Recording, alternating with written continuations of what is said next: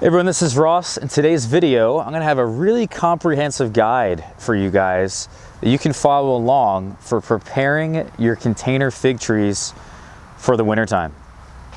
I have a lot of steps here that I want to show you guys, a lot of things that I'm personally doing, and you don't have to do all these different steps, but I highly recommend that you do.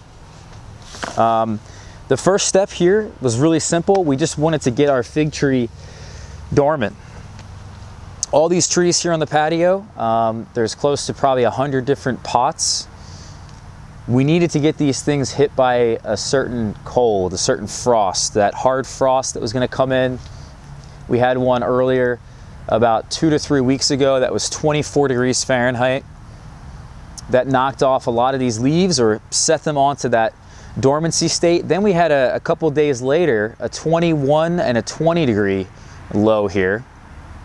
And between those 3 days, we lost all of our leaves. And it really is setting these trees into that dormancy process where the sap flow is going down from the top of the plant, down into the wood, into the trunk, and then down into the roots of the tree. And once all that sap flow, all that carbohydrates is then stored back into the roots, our tree is in dormancy. And now that our tree is in dormancy, and we're going to be having some pretty good lows coming up, you know. These container fig trees, I've talked about it in the past quite a bit, is that they can really handle temperatures around 15 degrees Fahrenheit. And that's for their roots. The roots are about hardy to 15 degrees. The wood, if you have hardened up wood, that's a totally different temperature. But I had some green growth, very little bit of green growth on some of these trees. Growth that was put on too late in the season. And that frost that came in, that 24 degree low, the 20 degree low, that came in and killed some of that green, very fragile growth. It wasn't going to do anything anyway for us. But for the most part, this wood can survive at least 15. Most of them will survive about 10. Some of them can survive 5, and very few of them will survive 0 degrees Fahrenheit. And the roots will die. Most of the roots on these trees will die around 15 degrees Fahrenheit. When you start getting a little bit lower than that, you're really putting yourself in danger. So what we need to do, because now that we live and we know that those temperatures are dangerous for our trees, we need to bring our trees into a place that is conducive, that's going to keep these guys warm throughout the wintertime. Even when it's 0 degrees Fahrenheit, these guys have to be kept up above 15 degrees Fahrenheit at a minimum. I'm going to show you guys this whole process of me taking all these trees, moving them into storage, talking about storage in another video that we're going to do. This is more about prepping these, what we're doing right now to get them ready to be put into storage. I'm doing this all really today and tomorrow. So right now that our tree is dormant, we were able to prune it. And we did videos on pruning. You can see some of these limbs here have got some cuts on them. This thing's pretty tall. What you need to consider when pruning is the height of your tree for your storage area. Sometimes you guys just might have a really small garage or a small greenhouse and you can't fit such a big tree. So you need to prune it back a bit. But pruning is the #1 thing here. And then after we do the pruning, we need to get ourselves some soil and some fertilizer. This is what I personally recommend doing, is that if you guys have a lack of soil at the top of these pots, I'd recommend laying on some soil. This is just mushroom compost.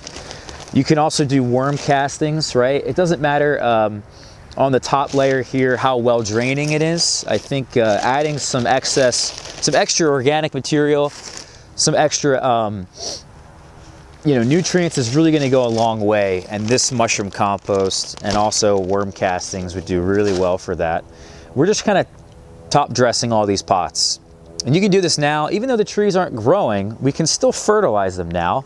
And this is something that I use here. This is an inorganic fertilizer. It's called Jax. Actually, this is my synthetic, so we can't use this.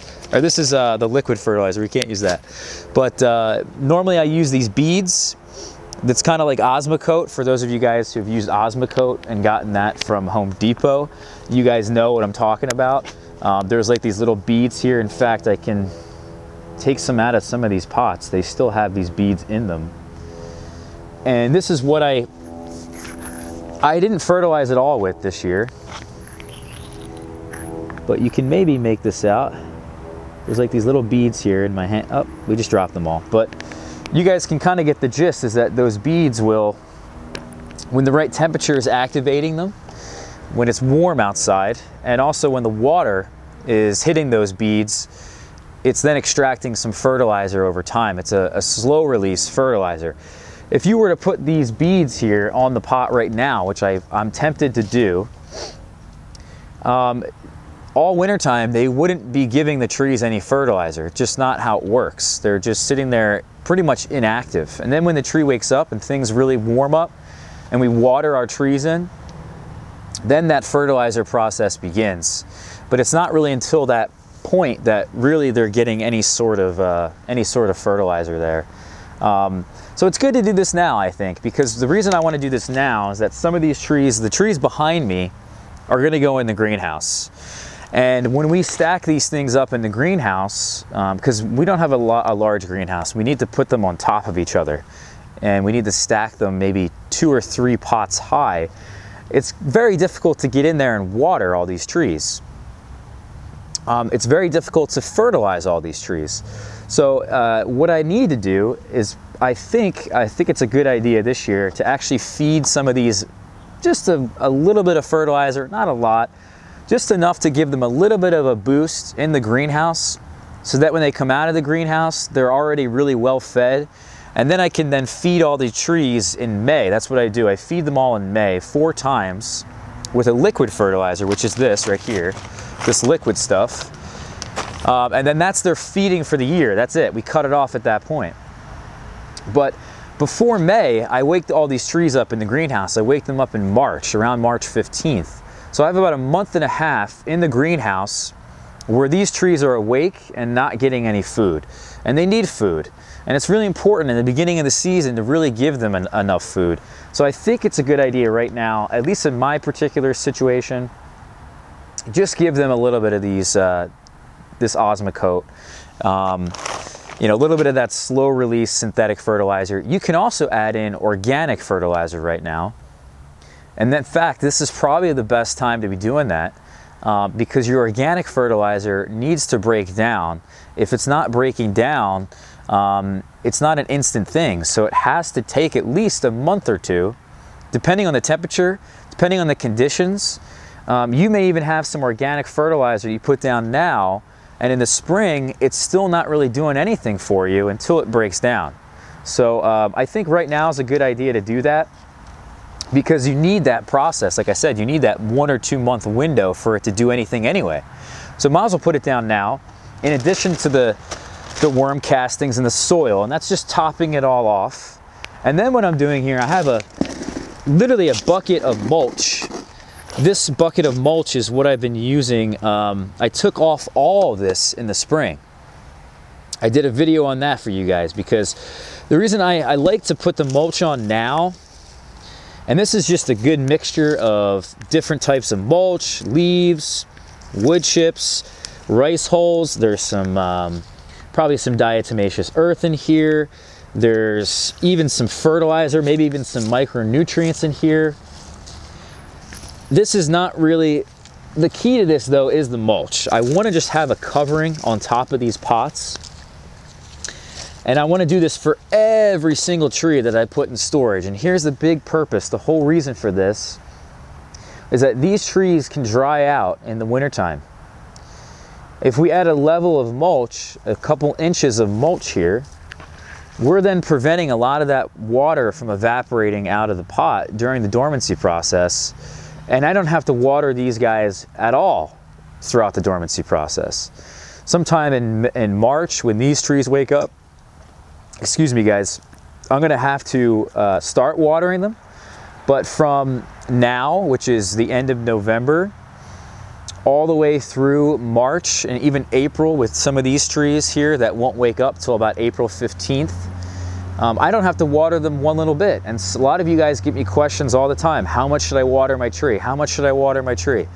Well, if you guys put on a lot of mulch and you water it in well before we put it into storage, you're not gonna have to water it all wintertime. And it does depend on your storage conditions. Like if your storage condition is really dry, maybe you have a really dry garage, maybe you have a dry basement, I don't know. But if you have a drier environment, a lot of that water is gonna evaporate quicker. So you're gonna need probably to water these, but a very minimal amount. Personally, I don't have to do it. I can get away with it. Large trees, healthy trees with big root systems, with lots of soil and mulch on top, I don't have to water them at all. These little pots, you know, the 4x9 size, the 1 gallon pots, I did water those last year, and I recommend watering those smaller pots. But if you add in mulch even on top of those little pots, it's really gonna go a long way. So that's a big thing I do, is put the mulch on top. The next thing we're gonna do is we have a horticultural oil here, and I have a sprayer that you can use. Get yourself a horticultural oil, some kind of neem or some kind of, you know, like an insecticide of some kind. That's like a soap. You know, I would recommend either an oil, a soap, or neem. And the reason for this is that this stuff's going to, when we spray our trees, this is kind of going to act as like a dormant oil. And it's a really big recommendation for all fruit trees, guys, is to use this or some sort of dormant oil. This one's all year round. I can do this at any time of the year.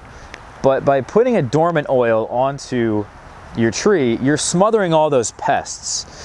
And the fig tree doesn't have many pests, guys. There's very little things that really bother the tree itself. However, it's a really good idea to use this because there's a lot of overwintering, very small. You cannot really even see them sometimes, particularly scale. And I've struggled with scale in the past. You spray your trees with this stuff, it covers the branches with that oil and smothers the scale. And then the scale numbers significantly decrease the following year. You won't really have a scale issue. If you do, it's very minimal, and you won't have to worry about it. Scale is a serious thing with figs. Totally recommend you guys use that. So once we've sprayed them, once we've put the soil on top and the mulch on top and maybe even some fertilizer, the fertilizer is only going to go on the trees that go in the greenhouse, by the way. Now we move them into storage. That's really it. There's nothing really else to this. These are some standard steps that I think a lot of people will overlook and not really consider. Not many people are talking about this in their particular videos that are being done. What I would recommend is that when we get these things into storage, we water them in. If you can't get a water source to these trees, water them in here and then bring them to your storage area. The issue with that is then they become very heavy with all that excess water in there. But we want to water them in really well before we put them away. And if you do everything I mentioned here, you guys are going to be rolling. The dormancy process is going to be a joke. The beginning of your season is going to be off to a great start.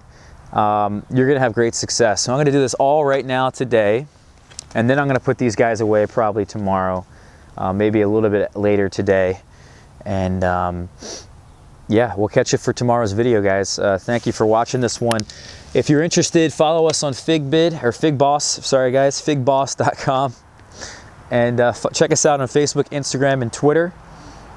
We post all kinds of different things. If you're interested in cuttings and plants, all that will be notified on there. And we like to post all interesting and different kind of content on those two different places. So check us out again on the blog and on social media.